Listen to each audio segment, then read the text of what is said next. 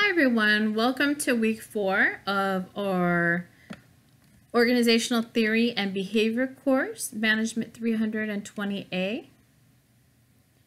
This week we have some objectives. The first one is why information systems are vulnerable to destruction, error, and abuse. The business value of security and control, how to enterprise systems, they help businesses achieve operational excellence. The challenges posted by enterprise applications, how internet technology changed business models, the principal payment systems for electronic commerce. This week we're reading Chapter 9, Foundations of Interpersonal and Group Behavior. We're also reading Chapter 10, Using Teams and Organizations. Our video today is learn the difference between a group and a team. So as you know, a group doesn't always mean a team.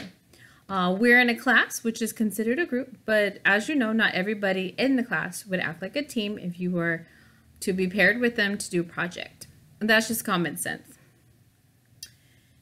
And we do have today 2 discussions. The first one is, why is it useful for a manager to understand group behavior? Some have argued that people, not organizations, make decisions, and that the study of the organization decisions remain and are making it therefore pointless. Do you agree with this statement? Why or why not? And number 2, why is it important to distinguish between groups and teams? What kinds of behaviors might there be different in assemblages? Then our self-assessment exercise today is, how well do you add up as a team member? And this exercise is on page 288 to 290. Also this week we have an online quiz. I want to remind you that everything is due by Sunday at 11:59, and that's p.m.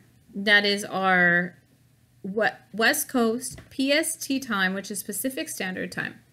I also want to remind some of you that I am missing some discussions as well as some of the assessments and quizzes.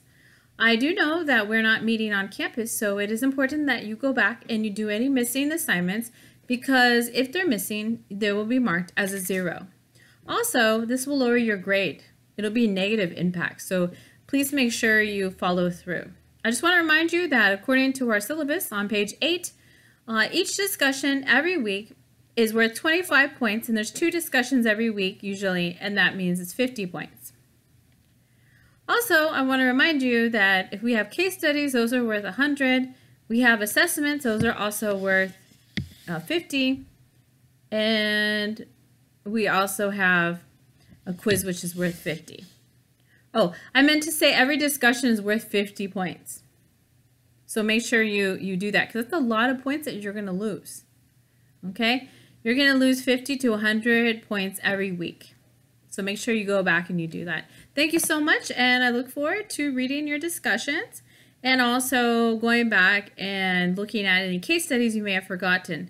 Just want to remind you that we need to use APA format, because some of you are still using MLA or you're making your own format. We do appreciate creativity, but remember, your creativity needs to adhere to the standards that the school has set for you. Okay, thank you so much, and have a great day. Bye.